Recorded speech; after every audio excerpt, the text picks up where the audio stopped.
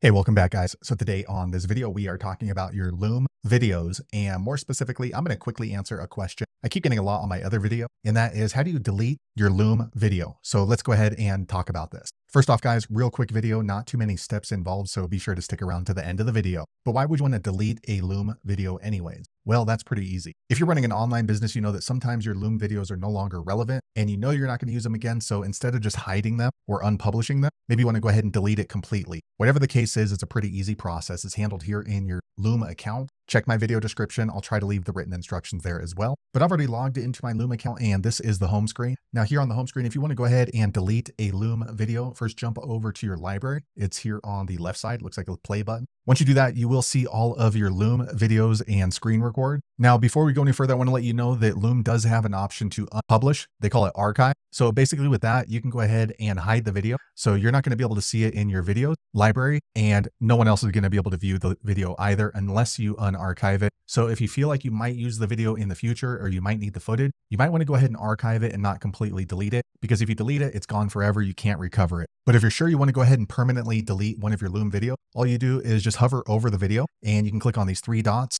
Here towards the bottom, you're going to see a delete button. Here you can go ahead and delete the video. Now, if you're going to delete multiple Loom videos, if you hover over the video, you're going to see this little square. You can click on there and then you can click all of the videos that you want to delete. And down here at the bottom, you're going to see this purple bar and you would just click on the trash can. Now, once again, if you don't want to permanently delete it, you decide you want to go ahead and just unpublish it for now, just hover over the video and click on those three dots. And instead of clicking on delete, you want to click on archive. Once you click on archive, it's going to go to this archive folder and the video will not be available for you or anyone else to view unless you unarchive it. So there you have it, guys. If you're wondering how to permanently delete one of your Loom videos, that's the easiest way I know how to do it. If you know an easier way, be sure to leave a comment below. Let the rest of us know how you did it. Hopefully you found that video useful. If so, click thumbs up or maybe consider subscribing to my channel, and I hope to see you on the next video. Thanks again for watching.